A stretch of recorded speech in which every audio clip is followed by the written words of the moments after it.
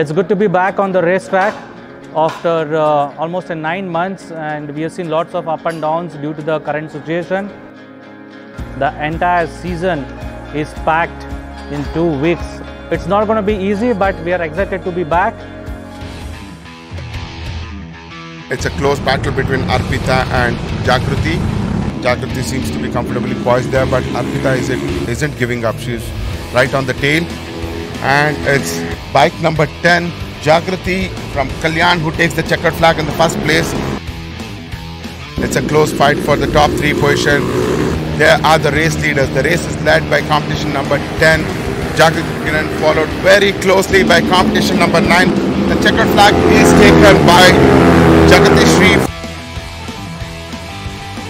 It looks like it's bike number 4 leading. That's Alvin Sundar leading the race. Oh, there is a rider who's crashed, and there are 4 people fighting for the top position there. And that's a brilliant move by Alvin Sundar, and he slips there. And the race winner is Navneet Kumar, and followed by a very close battle there between. It's a photo finish. We need to wait for the screen to update.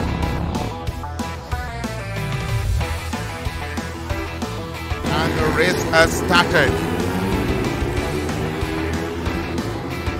That was a bad crash. Bike number 9, Sudhir Kumar, crash. Mohan Babu does a move, and Alvin Sundar and moves on to second. And there's the second place is taken by Mohan Babu, and third place by Alvin Sundar. And the race has started. Oh, that was a bad start for a rider. Oh! There's a rider crash there. There is a fight between Anand R and Karthik Mathiya.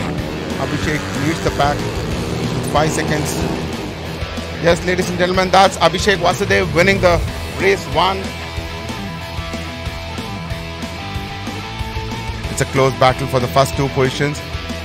And that's Karthik Mathiya leading the race as they move to the back straight towards turn 4. Kishore trying to make a move on Anand. It's... Oh! There has been a contact, and Kishore tumbles out there from the race. And that's the race winner, Abhishek Vasudev, taking the checkered flag.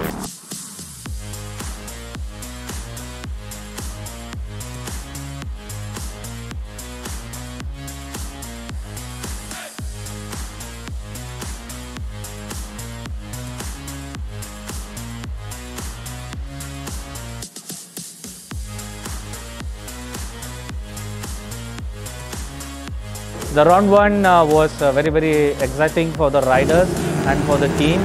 Some riders are over enthusiastic. This is how the race weekend is, and we are just 12 hours away from the round 2, and let's see what's going to happen in the round 2. For any event or any motorsports, the partners plays a major role.